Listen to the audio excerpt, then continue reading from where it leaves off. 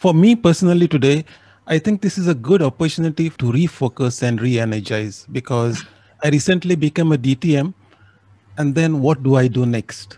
So maybe I will get some of my answers from you all today. I will just share with you what for me is DTM all about, a distinguished Toastmaster, the highest accolade that Toastmasters International confers upon us. It consists of three elements, which is your communication skills, your leadership skills, and your support skills. So let me talk about what I did personally as communication. So I started in August 2017. That makes it just 3 years since I joined Toastmasters. And I started with the traditional program because that's what was available at that time. I fell in love with Toastmasters. There is no question about it because the moment I found Toastmasters, I was immersed in it. And I focused straight away on completing my communication journey. But just as I was about to finish my manual called the Competent Communicator Manual, the new program which all of us are doing today came into existence. And that's where I really sort of found my footing, because I found that there were many people who were struggling with pathways. They didn't know how to navigate through pathways. And within a week, or I think 10 days after Pathways was launched, I was the first person here in District 20 who created a hands-on workshop where people brought in their laptops and I trained them how to log in, how to use Pathways. And as you can see, in the Pathways, I have already completed 4 paths: the dynamic leadership, leadership development, team collaboration, and effective coaching. And as you know, for a DTM, you need to finish only 2 parts. So my second DTM is almost there in the pocket.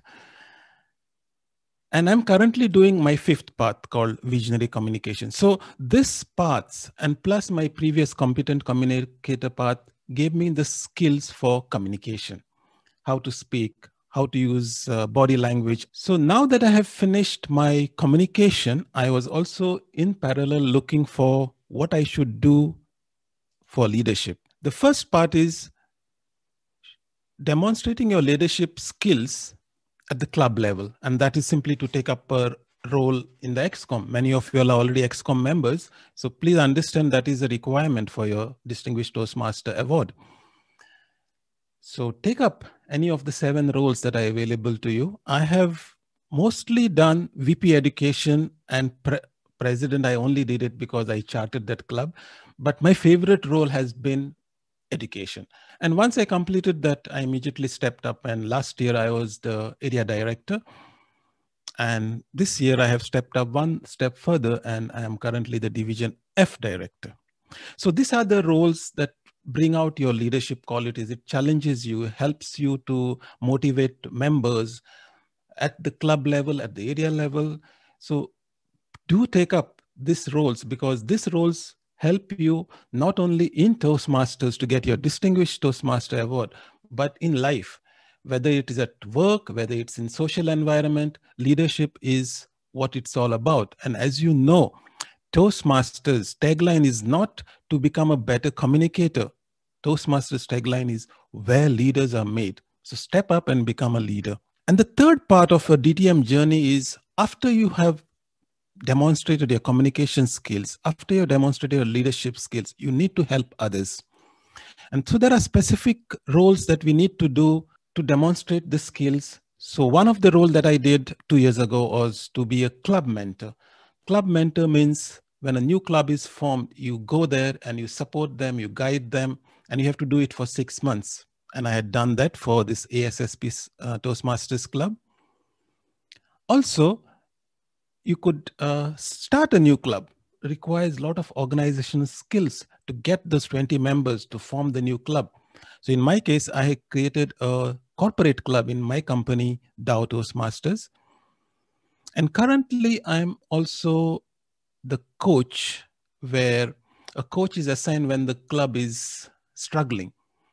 So you go in and you motivate members, you get in new members, and you bring the club up. So that is also a role that you can take up. So all this kind of roles basically is a culmination of your communication skills, your leadership skills to support others. And so this three things that once you have successfully demonstrated and you have completed certain tasks entitles you to this lovely, beautiful plate. Please understand that DTM is a self-paced journey. I did it pretty fast because I was in love with Toastmasters. I know people who have taken 10 years also to reach their journey because they wanted to take it slow and easy. It's a self-paced program. There are no examinations. You evaluate yourself most of the time, though we have evaluators for your speeches, for your tasks, but most of the time it's about you telling yourself, have I done a good job? If you feel that you have not done a good job, go and repeat it again, no harm. So you evaluate yourself, you see the changes that happen to you, and in turn, others will see those changes in you. We always give this challenge to new members. You join Toastmasters and you be consistent to take up roles and speeches. So every meeting, you either do a speech or a role. You give me 10 speeches, that's about a year, and you take up role for 10 times, I can guarantee the change in you.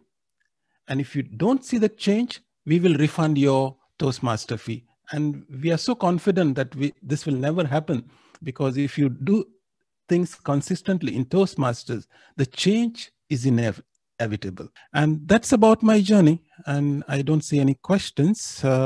So I'm done.